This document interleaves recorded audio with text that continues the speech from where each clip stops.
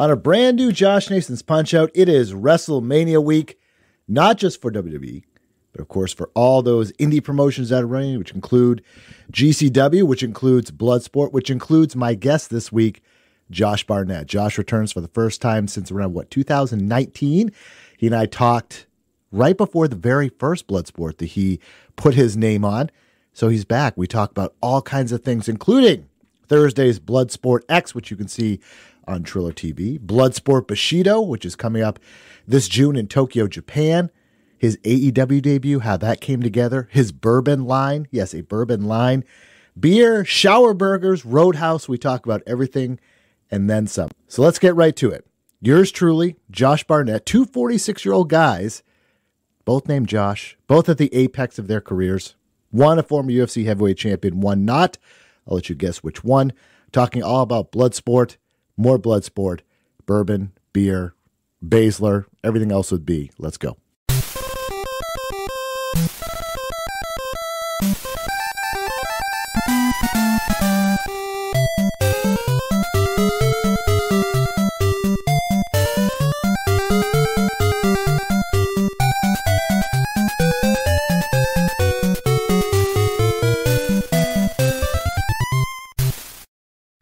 I am beyond excited to welcome back a frequent guest on this website and a guest of mine for the third time.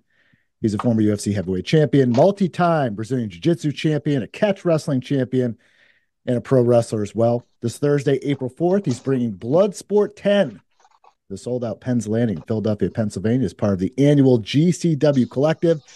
And then Bloodsport Bushido this June in Tokyo, Japan for the very first time. I welcome wrestler, fighter, actor, stuntman, and bourbon and beer connoisseur Josh Barnett to Josh Nason's Punch-Out. Josh, you were a busy guy. I'm going to guess that's how you like it. Well, it's the way it is. One head, a lot of hats. So I guess it's my own fault for having interest and passion in so many different things. But every time I think about how crazy things get with so many projects and things to be managed, I just always go, well, but it's all for a good thing. It's not because of all the other horrible, irritating, awful reasons that your time can be taken up. In fact, it's your time is being taken up because you're choosing to go out there and try and build stuff, and that's just what it takes. Yeah, and it speaks also to I think your character and probably a lot of the friendships you've made and alliances you made along the way, that people they seek you out, or they find opportunities, and they look at you and they trust you for these different things that you come in contact with. So it seems that you've done something right over your 46 years, huh? I think so, and so far so good. But I don't think I can really. You shouldn't expect those sort of things. You should just appreciate them when they do work out your way. Exactly. So Bloodsport 10. So you and I was going back in our archives. You and I talked right before your very first one of these. So this was about 5 years ago. So this is going to be the 10th event in just about 5 years.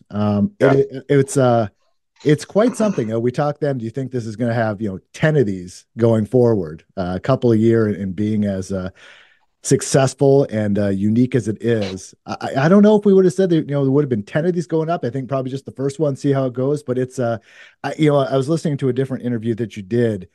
It's, I think it's really a credit to how different this is in this game of pro wrestling, that there's so much that is alike, and Bloodsport is so unique. And those that have seen it know exactly what I'm talking about. It's a credit to, I think, your vision and, the people that are participating as well. They're able to execute that, and all the people who had involved. It's a really unique thing that it is justified having 10 events and probably, 10, 20, 30 more. Who knows? Well, that's the goal, is to take it as far as I can and to do with it what is possible. It's not obviously easy to know where those boundary lines are going to be and which ones you can smash over and at what time you can do that, because the timing for these things is everything, really. There's so many examples of movies that we call cult classics because in their time they were not well received, but then over time they've become loved, adored, and a popularity and a fan base is built up to support them, to do things like create a sequel to Blade Runner, which at the time was seen as a bit of a bomb. Mhm. in terms of how much it costs and how much production went into it versus what it was able to gather from the audience at the time. But the movie the movie was made in the right time for it, but it was at the wrong time to be received in a sense. And that's Yeah. a strange place to be, but that's just with something as big and with as much money behind it as a movie. With pro wrestling, sometimes sometimes the nuances could be even more delicate. And I've heard people talk about how this show or that show or this other show that is basically just trying to ape us, or a match where they see that this draws interest and money, so I'm going to do one of these on our show and we'll call it something else. It's like I don't get upset about it, because it shows that people think that there's success to be had there. They wouldn't do it if they didn't think it was going to make them money, if they didn't think it was going to get them some sort of interest from people watching, and give them some way to stand out. But you sit back and you're like, but they're not Bloodsport. They don't have me. They don't have the same resources. They don't have the same oversight. It's not going to be the same show.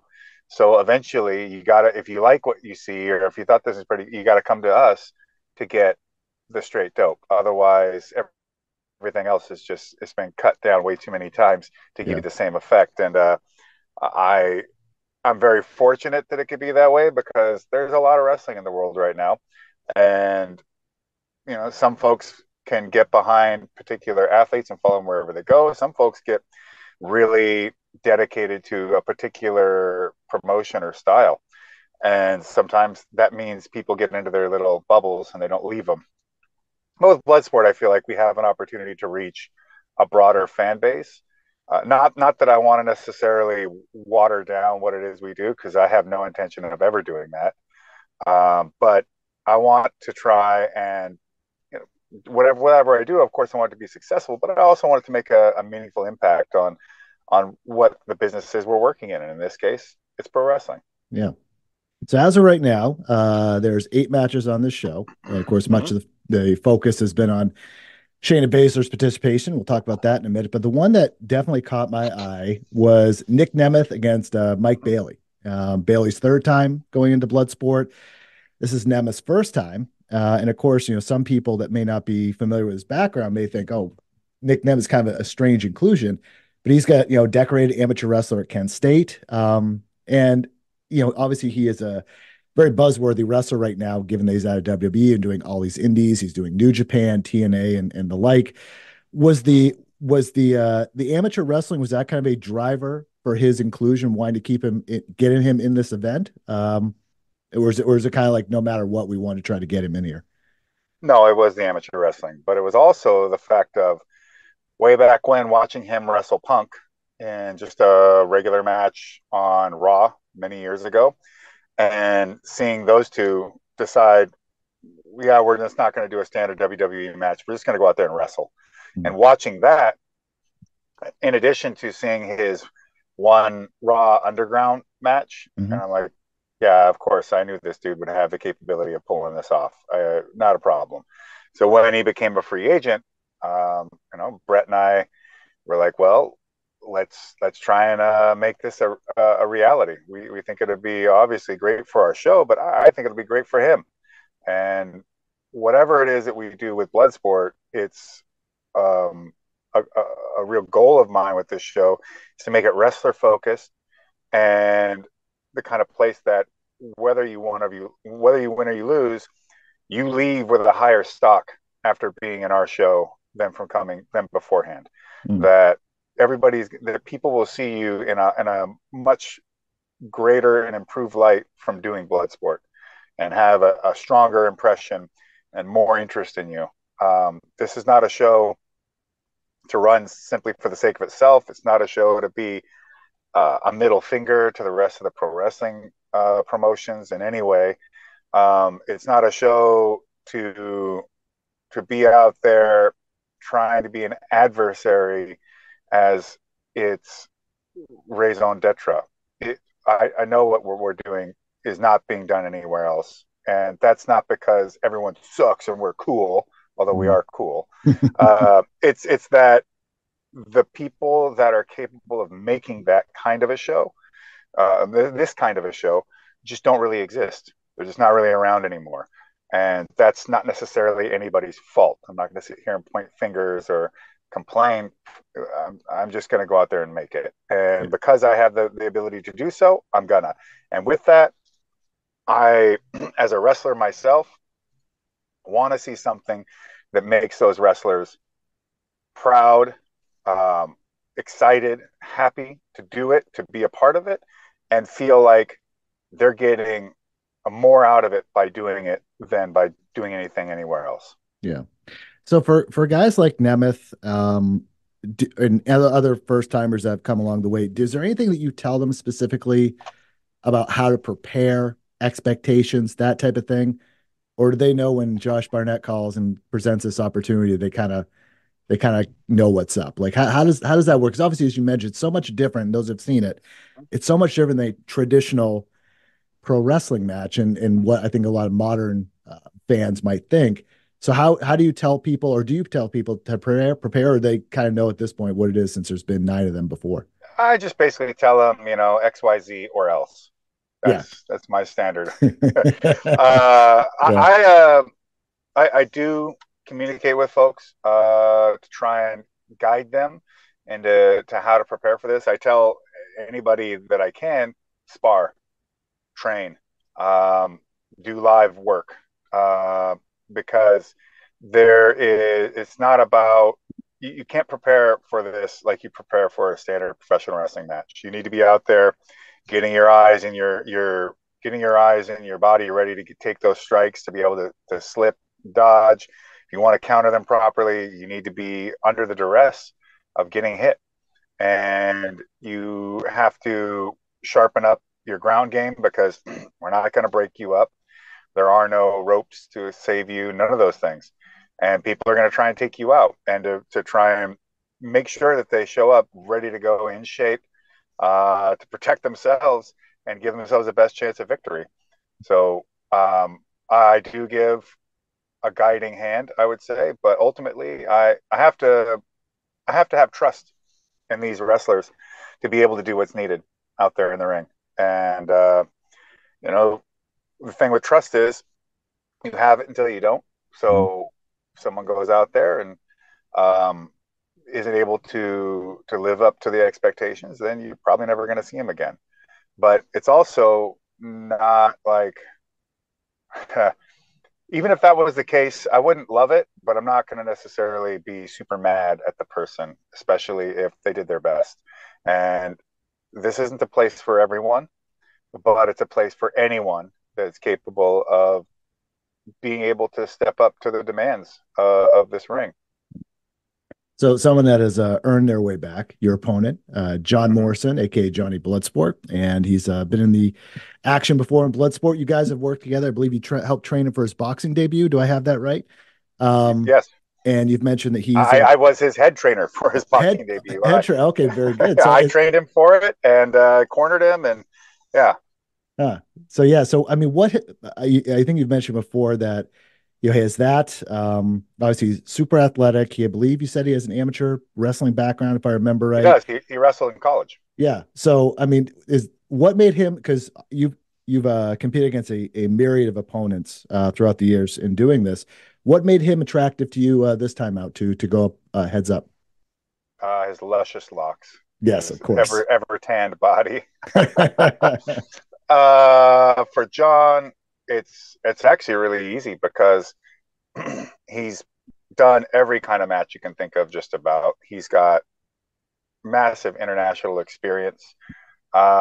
He is strong as all get out. A great wrestler, very quick, very incredibly agile, especially at his size, and he's undefeated in Bloodsport. So to me, that's a challenge worth putting in front of yourself. And I don't look at someone like John and think, whether I've trained him or I've not, that there's any ability to take him lightly, because at the end of the day, he wants to win. And regardless of me training him in the past or training him in the future, he wants to be able to say, yeah, but remember that time we went at it? Mhm. Yeah, exactly. You find yourself going into this fight in a very unique position because you're coming off your first Bloodsport loss to Mhm. Timothy Thatcher. Last time out, Timothy Thatcher, an outstanding wrestler. I got to see him in person for the first time last May, I think, and it's an experience. He is that intensity is just, and you've been in the ring with him, off the charts.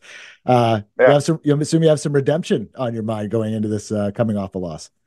yeah. It's never any fun to be on the receiving end of a submission, and I can take some pride in being one of Tim's coaches, but um, I guess there's probably that trope that when the student can overtake the master, that's quite the milestone, and he's just showing that he's been putting in all the work, that he's learned as much as I've been able to give him, and then some. So a part of me is quite proud for him. Another part of me is mad as hell and want to beat the crap out of him in retribution. But if you're afraid of losing, or if winning is the only thing that you can handle, then you shouldn't be getting into the ring in the first place. But yeah, I'd like to get back into the win column, and I didn't make it any easier for myself to do that. But that's the nature of Bloodsport. This Yeah, isn't about setting people up with gimmies or anything like that. This is about putting together an event filled full of the most uh, vicious, the strongest, most vicious, the most dedicated, the guys with the great guys and gals with the greatest will to win and overcome any challenge in front of them, and to lay it all on the line in the most raw place in professional wrestling. So to do that, I am like no other. I have to be able to live by that kind of motto and deliver. yeah, So I had to be somebody like John Morrison. yeah. We'll see what happens next Thursday, of course. And someone who got a lot of headlines for being on the show, of course, Shayna Baszler in WWE. And you talked extensively about this in your interview you did with Phil Strum on Under the Ring last week. So I don't want to repeat the same questions there. It's good, really good interview, insightful. So I suggest people check that out. One thing you did say is, kind of being able to pull this off that you mentioned my relationship with people there being, I assume there being in WWE, but you Mm-hmm. had never, to my knowledge, you've never worked in WWE before. No. And how from the outside, how those relationships build since, how does that work? Well, I have met people along the way in uh, various settings. Uh, long prior, before the WWE and UFC were under the same umbrella. But also, it just comes from being a part of this business for as long as I have: combat sports, pro wrestling, MMA, all that. And I've had numerous athletes that I have trained in WWE before, and through them, I've come into contact with the office, and other people and other wrestlers. And then having Bloodsport as being this professional wrestling vehicle of mine brought interest from people from WWE as well, scouts as well as just wrestlers and other people just wanted to see it.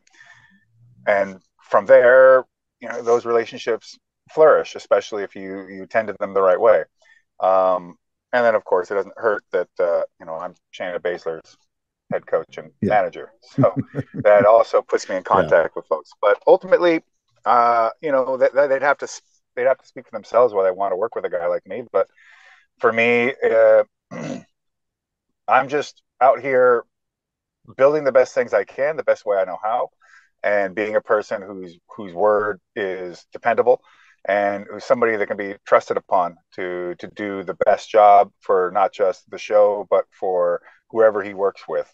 And I've earned enough trust to be able to have people like Shayna Baszler, who's under contract, come and work this show and be a part of this experience. And I never intended Bloodsport to be anything but a neutral ring where anybody from anywhere could be a part of this. And if it all works out for people and we can all get on the same page, then let's go. If there's something that it doesn't sit right with them, or they don't feel comfortable, or what have you, or maybe it's just not something that's affordable for us, then that's okay too.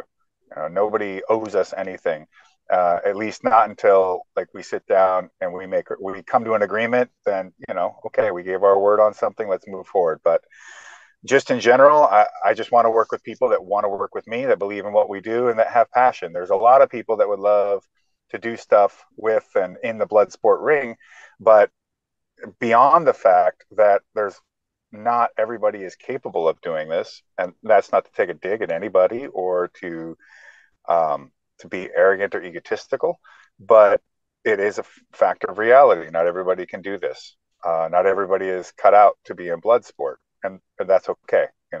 That's fine. But also, there's a lot of people that probably like to use it for their own advantages without understanding or really any real consideration towards what we're trying to create here. And this wouldn't be a place for them either. This isn't something to just elevate me or the show. It's not just, it's a place that has to be driven by passion or it won't work. Yeah.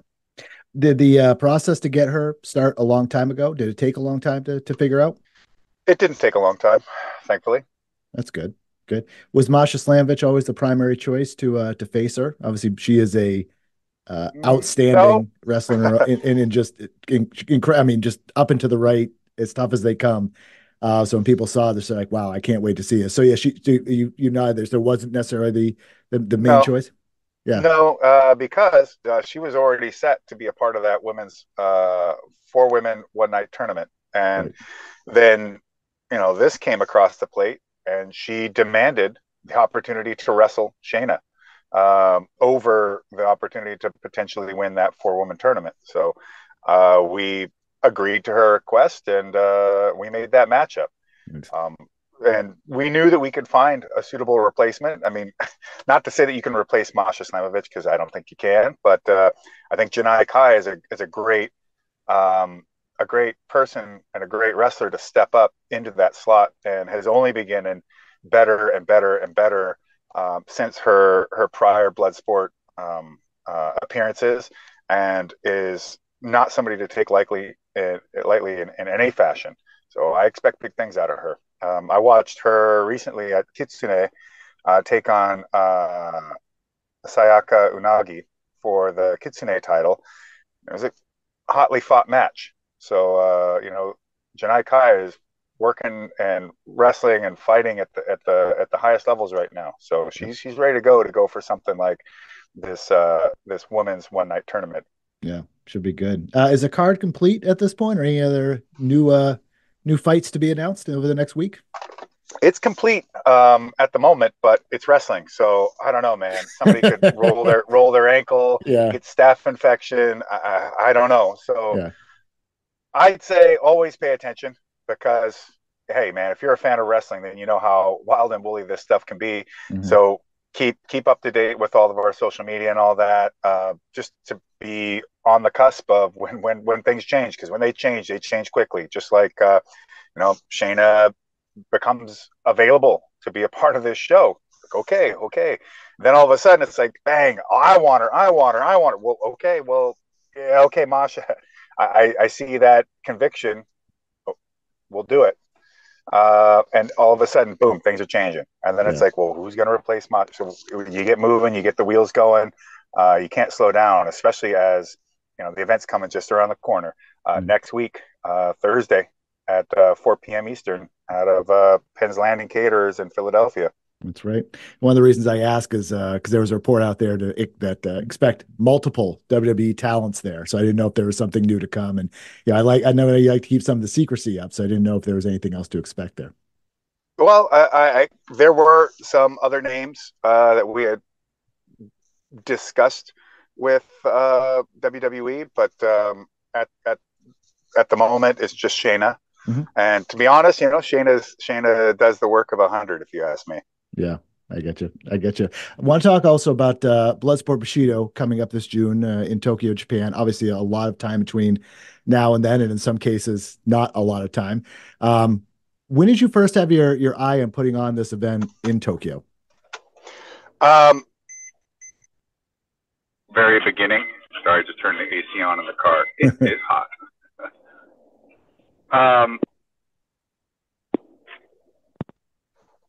It was always something I wanted to do. An absolute dream of mine to bring a show to Japan, and give back to that community and put something on the mark that I feel really represent who I am and the people that have invested in me. And it's the place that made me, drove me, and inspired me, and fighting and MMA, and is really a linchpin in the wrestler and person in so many ways of who Josh Barnett is and who the War Master is. So this is a dream come true. And honestly, I sat down with Akira Maeda, and we were talking about it. And I said to him, I go, has a foreigner, like a straight up gaijin, come to Japan as an individual, started a company, and put together a show like this at some place like Ryogoku? And everybody kind of sat around and went, I don't think so. I don't think this has ever happened. And I could easily be wrong. There's been a lot that's happened from the 70s on up, especially if we're thinking about modern pro wrestling, where this could have been a thing. But to my knowledge, to Maeda-san's knowledge, and everybody we've asked, it's like, it doesn't seem like this has ever been the case. So, like, okay, well, I'll be the first. And the only thing I can say is that, again, it's by creating the relationships that I have over the years that allows me to do this, that gives me this opportunity. And with that, I'm going to take that same philosophy that I have for Bloodsport here in the States and bring that to Japan. It's not just about the matches. It's about creating a place as wrestler first, a neutral territory where anybody can be there, and where it's just about stripping wrestling down to its rawest factors and letting that shine, and let that aspect of combat and overcoming and adversity hook the people in the heart and bring the emotions out. It's not just about watching and cheering and getting in the hashtags. It's got nothing to do with that. It's got all about leaving you with that moment that you want to tell the world about. Yeah, I was curious, so you would know this better than anyone. Will there be any difference in the presentation or how you have to put on the show, given it's a different country, a different culture, and so on? Or do you feel like kind of what you've built here with Bloodsport, it's basically kind of almost like lift and shift in a way, if that makes sense? Yes, there is going to be some localization because it just can't be helped. But at the same time, if what they wanted was a straight up Japanese promotion, then they would be better served by just a complete Japanese team creating that. But Bloodsport needs to retain its core identity. And yes, it is technically it's a foreign show. It is a show from America, but I want to incorporate the best bits of what makes us from the American side, and from me specifically as an American, integrated with the aspects of what makes Japanese pro wrestling and Japanese culture and Budo so invigorating and inspiring. So the idea is to try and combine these sort of things into something that stands alone. And that's also important, is that it doesn't come off as anything else other than itself, and something that can only be gotten from Bloodsport, whether you're watching it in Japan or you're tuning in to watch it on Fight TV. And that's not the easiest thing to always do, but that is one of the core principles that we're trying to approach with this show. And I know I've had people constantly reference the UWF in regards to this show, and I understand that. But at this press conference that I did on Valentine's Day over in Japan to announce the show, I told the reporter, I go, but this isn't the UWF, and this isn't going to be like the UWF, because that was a different time and a different place with different wrestlers for the most part. We cannot go back and recreate which was. We can only create what we can now. And this show is not trying to be the UWF or any of its offshoots. It's trying to be its own thing. It is guided in a lot of ways by the spirit of what the UWF was and by the people behind the UWF and behind New Japan Pro Wrestling. But we're not trying to be anything but ourselves. And I think in this case, if you were trying to copy something that was, that would be the quickest way to create a failure because you'd never live up to it. That makes sense. And these names, I mean, you got yourself, Minoru Suzuki, Rampage Jackson, Davey Boy Smith Jr., Sakuraba, Mike O'Hearn, Fernaki, and I've been working on this pronunciation all day. David Mozamanashvili. Did I get that? Mozamanashvili, yeah. There we go. Do it better than I can. Already, that's a killer lineup, and I know there's more to come. That's that's like incredibly impressive. And I'm sure the fact that it is happening in Japan made this an easy call for a lot of people to participate and also future people to sign on the dotted line. Well, by being in Japan, it gave me easier access to Japanese talent. So, of course, I want to make advantage of that, or take advantage of that, I should say. But I want to bring in foreign talent that I think is going to be the right match for the ring, and also is going to make the biggest impact as possible. And in a way, some of my booking and matchmaking thoughts are like Antonio Inoki and Akira Maeda, where these guys would find this talent all over the world, like Maeda finding Volkan and Dick Fry and Peter Ertz originally, and even Vitaly Klitschko, and there is a huge laundry list. Fyodor Emelianenko, Misha Lukin.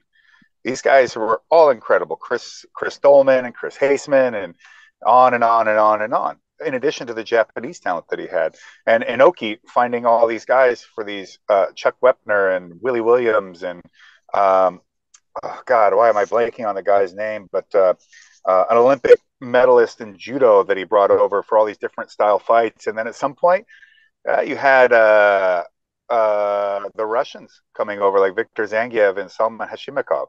Whoever would have expected that? So being somebody trying to learn from I would say the genius of those guys, and developing the eye to find the talent for the shows. And that's a skill. And I think I'm doing okay with it, but we won't know until we see it all, right? Exactly. So yeah, we'll talk more about that in the future. Bloodsport Bushido coming up in June in Tokyo, available on Triller and all that good stuff. So a lot to come there. A couple other questions before we get you out of here. You made your AEW debut in Seattle at Wrestle Dream, an event designed to honor the late Antonio Inoki. How'd you get on that show? Is it just the association with Inoki you've had, or when did those conversations start? Obviously, Washington is your home state, and Seattle's your hometown. How'd you get on that show? All of those things combined. Yeah. I basically just reached out and said, "Yo, you're going to do an Inoki tribute show, or a show with a theme of a tribute to Antonio Inoki, my mentor." And one of my mentors in professional wrestling, the guy who got me in the business, in my hometown. What the hell? I'm like, I am the most Inoki guy in the United States. So if I'm not on this show, it doesn't really make any sense. And they're like, oh, good point. Yeah. And there was a lot of plans on how that could have turned out, but ultimately, I'm really glad that I got to have an opportunity to get in the ring with Claudio Castagnoli, and have a good time. It was great. Yeah. I watched the match again today. I watched the whole presentation of it today, and what a fun, like, unique match. And again, unique is kind of the thing that comes in Bloodsport and all that. It was a really just entertaining 8-9 minute match if it was that. Something like that. And it felt like a fight. It felt like a legit. I mean, there wasn't any top rope stuff. But it was supremely entertaining, and people were into it. And Claudio got the win. And I was listening, on commentary, and John Moxley was talking about training with you and boxing in your backyard, in your garage, in the driveway, and just that visual. It's like you can kind of You can kind of see it, just all this craziness going on at your place of training John Moxley. Yes, there's in a sense. Not only have I been inspired by Carl in terms of technique, wrestling skill sets, and approach, but also I've created my various own little backyard torture gardens, just like Carl had in Florida. And maybe someday there'll be video and pictures of me and Mox and various other wrestlers that I've worked with over the years, and as a remembrance of these times, just like you can go and find the old photos of like Funaki and Suzuki out there training with Carl and other guys like that. So I keep that tradition alive, so to speak.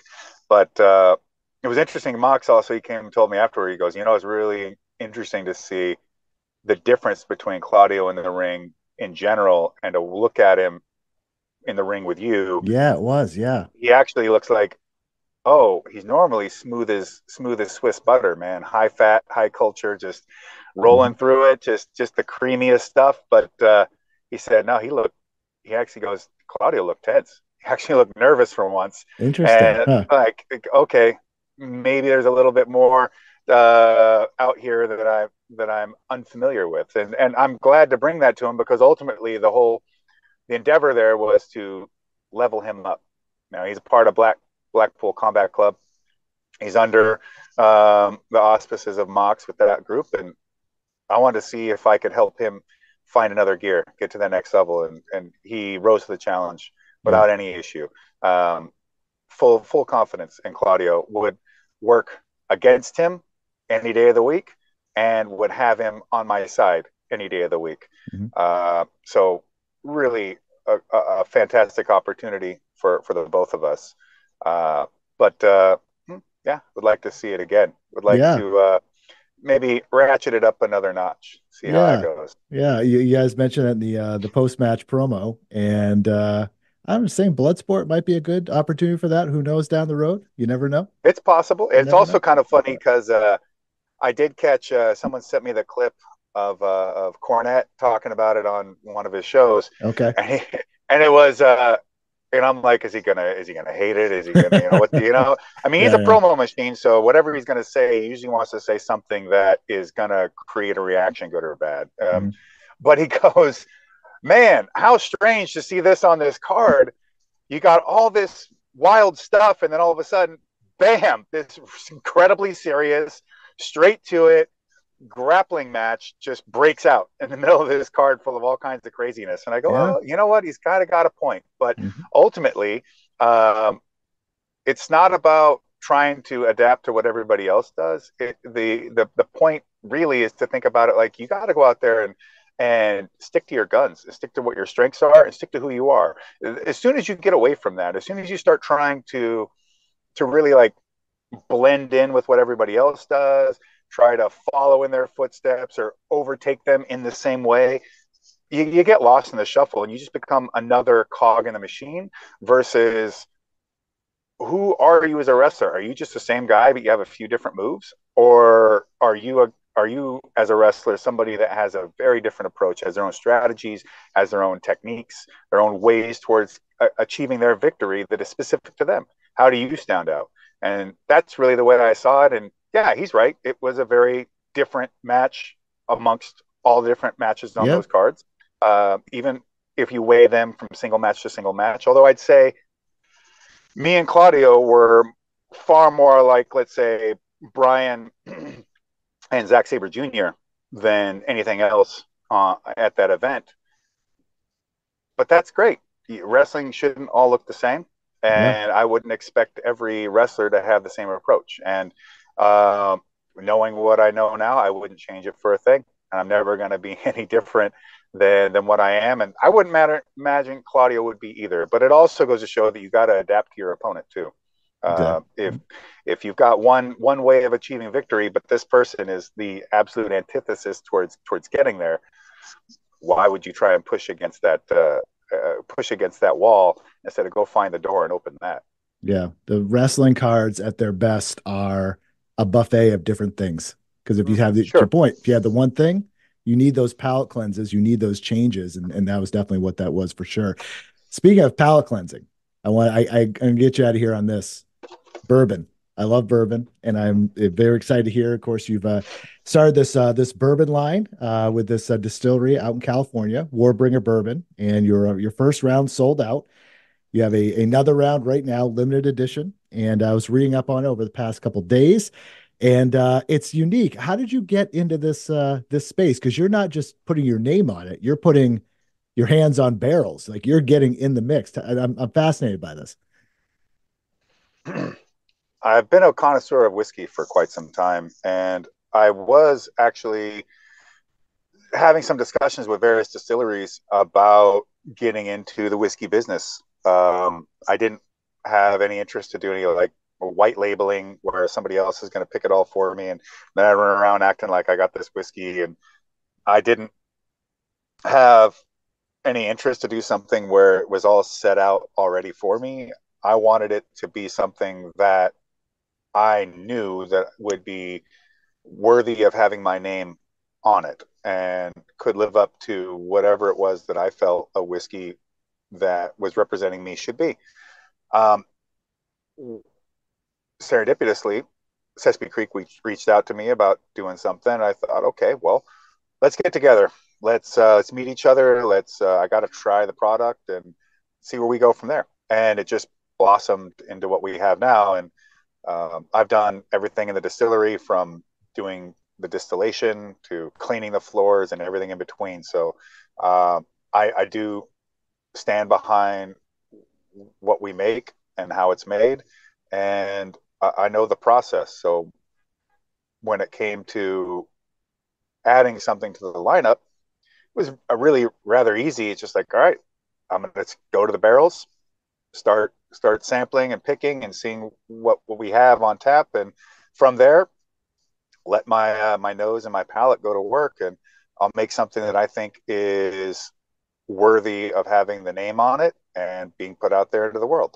That doesn't mean that everybody's going to love it, but I stand behind it, and I think I made something pretty badass. Yeah. And now we've got this cast strength blend to add to the lineup, in addition to the single barrel edition, which I'm always looking for new single barrels to put out there, as the standard War Master edition and our standard 98 proof blend. Yeah. And mesquite, it's a unique ingredient, flavor, style, and Mm-hmm. you wouldn't have any other way. Bold, intense. I've seen it described as, and yeah, it's I mean it's a risk because there's so many different bourbons out there, and but it's good. Just like we're talking about wrestling, right? If everything tastes the same, nothing really tastes any different. But you have something like this, which has a little bit of a different taste, and kind of reading some of the descriptions and on the website and everything. It's good because someone grabs a bottle like, oh, I haven't had this in a while. It may not be an everyday bourbon, but it could be something that when you have it, you're in it. You know what I mean?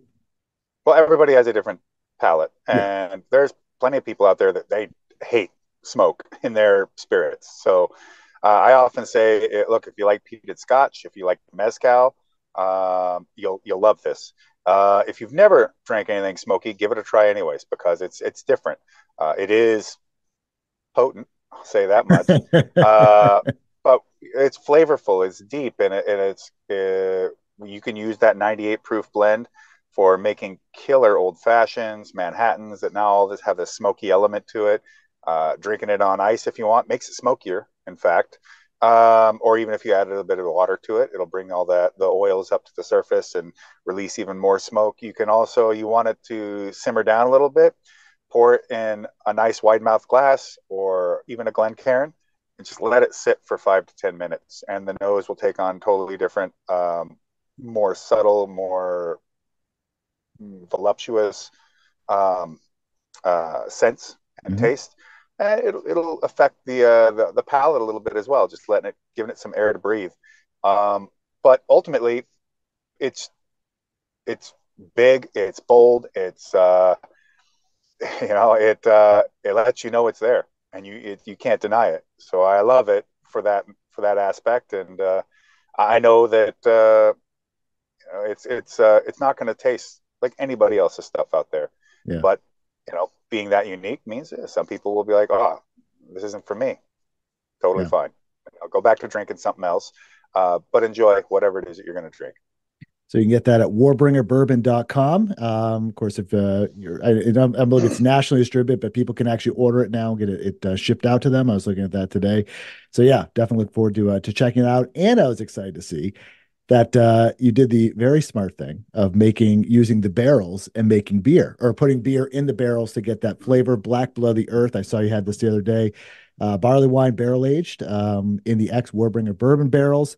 So you made that with a friend of yours, and it's being distributed in about, I think it's like about 10 places out in California. Mm-hmm. And so, and that sounds incredible. Bourbon barreled. I mean, like stouts and pour stouts, especially get a little bit more of that high alcohol content. It's a treat, man. It's really good. So I was excited to see that.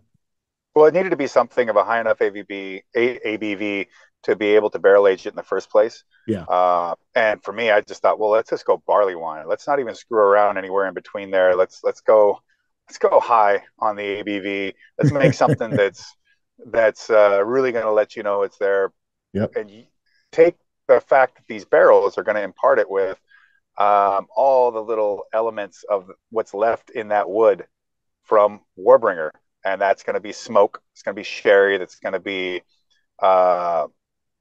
buttery, some menthol from the rye that's in the mash bill, the sweetness of the corn, all these things, and they're going to mix with this barley wine base that we use, which is a very voluptuous in its own right. And in fact, this barley wine is great to drink straight. It is deep and very dark and flavorful. Some folks might be like, it's a one and done for them. Like this, just that it's intense and that's enough. Others, I've seen them drink can after can, although not too many because you get totally plowed. And personally, yeah. I think it would even be well to use it in a milkshake or over ice cream. And you could even think of it as like a dessert because there's a lot of chocolate, cherry, dessert type notes in this thing too. Sure. Interesting stuff. 11.5% though. It's good. That's a good. Yeah, you're right. Not too many of them, but yeah, you want to make it matter. So that's great stuff. We'll get you on. There's two other quick questions. Do you still do shower burgers? Oh yeah, I'm not opposed to it. You know, it's got to be a good one though. Don't hand me some desiccated, unjuicy burger that's got no toppings, no drizzlings, no. I don't want anything to do with that. You better come with the real. So like 4x4s, if we're talking in and out and things of that nature. Okay. Great. You know, I'm going to ever be on the constant hunt for the world's greatest cheeseburger. So nice. Shower burgers will always continue. Shower burgers pair perfectly with Black Blood of the Earth, I'm sure. Absolutely. And shower burger, shower beer. I'll do it. And then finally, have you seen the new Roadhouse movie yet? I fell asleep maybe a third of the way into it. Okay. Could not recommend it. Don't think it should have been made. But then again, I'll put my biases out there. I don't find much of modern film to be worth a shit, and especially the constant barrage of remakes and reboots is idiotic and pointless. If you wanted to extend upon the story or tell your own version of it, I think that would have been a much better decision. And I think Jake Gyllenhaal is an incredible actor. I think he's done some really wildly fantastic work that I've really enjoyed over the years, but this wasn't one of them. Mm-hmm. And I don't blame him. I didn't even think I was awake long enough to see any of the Connor parts, but you know, if people say that him being unhinged and seemingly coke fueled as a character, I'm not casting any aspersions. Uh-huh. I think that is totally fine to play a character like that. I mean, if you ever watched the original Roadhouse, which I don't know that most people have who are even watching this movie, there's nutty people in that whole thing. Hell, you got Sam Elliott and you got Terry Funk. Yes, right. So it's hard to surpass. Plus, people's throats being torn out, but monster trucks all over the place. Yeah, yeah. You know, I'm not against action movies for the sake of action movies. That they don't have to be deep and they don't have to be complex. But I just felt like this was a misstep, and no hate, just my own fair critique. There you go. All right. Of course, we have Bloodsport 10 coming up, Bloodsport X coming up this Thursday. Again, 4 p.m. Eastern on Triller TV, $7.99. Get you access to that and all the collective weekend stuff. Got Bloodsport Bushido coming up in June, Tokyo, Japan. Same deal. Warbringer Bourbon. If you're out in California, certain places get Black Blood of the Earth, Shower Burgers, all that other stuff. Anything else to plug before we get you out of here? Well, for a shower burger, when Gorilla Mall opens back up in their new location in Long Beach, ask them about getting a War Master burger.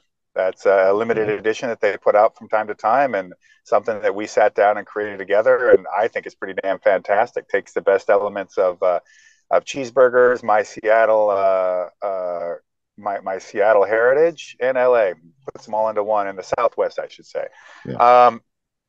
And just stick with my social media as well as the Bloodsport social media stuff, and we're a part of the collective. So there's a ton of wrestling happening WrestleMania week, and a ton of it is all coming from Game Changer Wrestling. So whatever you're into, they got something for you. So keep in mind, when you're done with Bloodsport, if you're still hankering for something else, come to another show and as part of this collective. I would agree. Well, you're a man of many different tastes, literally, and it's always good to catch up with you. Josh Barnett, thanks so much. You're very welcome. Thanks for calling.